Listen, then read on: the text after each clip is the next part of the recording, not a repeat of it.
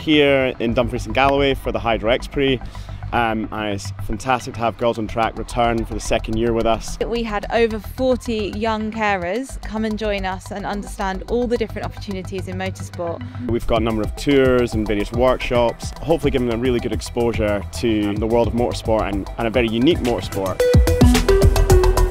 We have been able to give our Girls on Track Scottish Community Hub the opportunity to be at a race weekend. We're giving them an insight into the behind the scenes around competing, volunteering, STEM roles and community projects that allows them to build their experience, their confidence and hopefully in future get a role in motorsport. At Girls on Track we really try and reach girls that wouldn't otherwise have the opportunities to come to motorsport events. We're here by invitation only.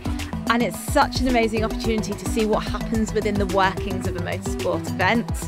I've enjoyed the pit stop challenge because it's really interesting doing it in real life versus seeing it on the TV. I think bringing girls on track and being at a site is really important. We can all see things online, we can all read things online, but you don't get that same hands-on experience as you would here. I myself would love to go into doing like scheduling and travel coordination for a motorsports team, so it's been an absolutely amazing experience to meet other girls my age interested in this.